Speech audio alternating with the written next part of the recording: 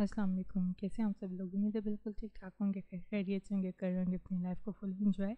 मैं भी बिल्कुल ठीक हूँ और मेरी रूटीन में हुई हुई काफ़ी सुस्ती, लेकिन फिर भी किचन एक ऐसी जगह है जहाँ पर डेली आके काम करना पड़ता है, जहाँ के काम ख़त्म नहीं होते।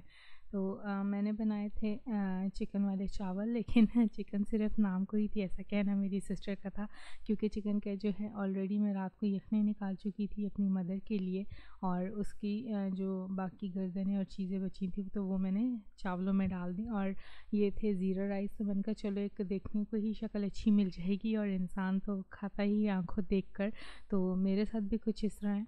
तो यहाँ पर जो है मैंने कुकर में विसल लगा दी थी, एक विसल पर, और यहाँ पर जो है चावल रख दिए थे। साथ में जो है मूली का मसाला तैयार किया था। कुछ लोग जो है कच्ची मूली लेते हैं, लेकिन मैं जो हूँ मूली का मसाला पहले तैयार करती हूँ, उससे फ्लेवर पराठों का बहुत अच्छा आता है। तो पराठे तैयार कर लिए थे कि जितनी गैस है उसमें सालन तो पक नहीं सकता, तो इस पर जो है मैं जल्दी जल्दी पराठे बना के रख लूँ, और दही के साथ खाए जाएंगे तो थोड़ा इजी हो जाएगा रूटीन मैनेज करना। और ये सारे काम मेरा था कि मैं जल्दी कर लूँगी, लेकिन बहुत ज़्यादा टाइम लग गया। इतनी देर में जो है डेयरी से दूध आ गया था, वो मैंने बॉईल होने रखा है। और साथ साथ जो है सिस्टर ने किचन की बहुत सारी चीज़ें जो थी वो समेट दी थी, और बहुत ज़्यादा बर्तन जमा हो गया था। पहले मैंने सोचा कि मैं धोए बगैर ही चली जाऊँ, फिर मैंने कहा अच्छा नहीं लगता, जब मैं दोबारा आऊँगी तो किचन गंदा अच्छा नहीं होगा। सो पराठे तैयार करके हॉट पॉट में रख दिए थे, और जो है मैं अपने आप को तैयार कर रही थी बर्तनों से ज़ोर आजमाई के लिए, यानी बर्तन धोने के लिए। और ये बहुत ज़्यादा हेक्टिक काम लगता है मुझे सर्दियों में बर्तन धोना। ऑल्दो मैंने ग्लव्स पहनने होते हैं, लेकिन जो है एक सुस्ती होती है ना, तो वो फिर आपको किसी काम करना जोगा नहीं छोड़ती है।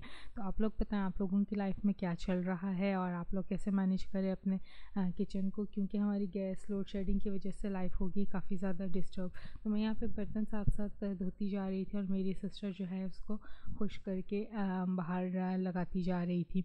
तो ये थोड़ा सा काम जो है अच्छा खासा ईजी हो गया था। और ये देखिए एक विसल पर जो है चावल रेडी हो गए थे, और कितने खिले खिले बने थे। यहाँ सारे ना मेरा मजाक उड़ाते हैं कि तुम लोग जो हो हर चीज़ कुकर में बनाती हो, इवन मीठा भी कुकर में बनाती हो, सिर्फ एक चाय और एक पराठा रह गया वो भी कुकर में करो। तो मैंने सोचा कि हाँ, कहने को तो ये भी चीज़ है कि मैंने चीज़ें दोनों कभी कुकर में ट्राई नहीं की हैं, तो इस बार जो है इनको मैं कुकर में ट्राई करके देखूँगी। तो ये सुन के मेरी सिस्टर ना काफ़ी हंसने लग गई थी।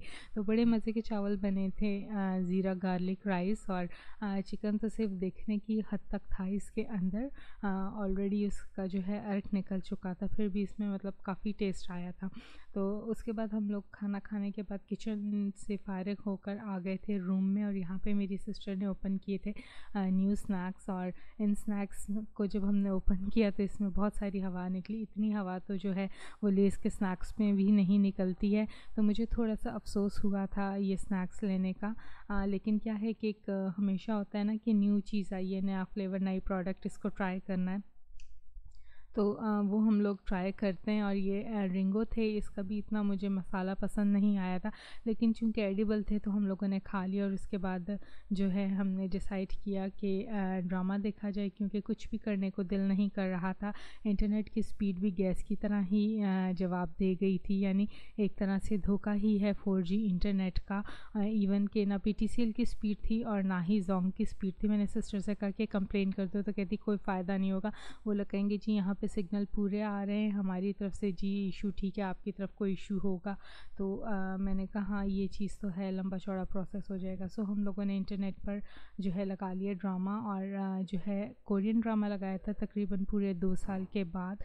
2 साल का गैप आया था, 2 साल में हम लोग तुर्किश ड्रामा देख रहे थे और कोरियन नहीं देख रहे थे। तो ये ड्रामा है 18 अगेन 2020, और बहुत अच्छा ड्रामा है, फिक्शनल ड्रामा है। तो अगर आप देखना चाहते हैं तो इंटरनेट पे आप सर्च कर लें और वहाँ से आप देख सकते हैं। यहाँ चाहूँगी मैं आप लोगों से इजाज़त, मुलाकात होती है एक नए वीडियो नए व्लॉग में।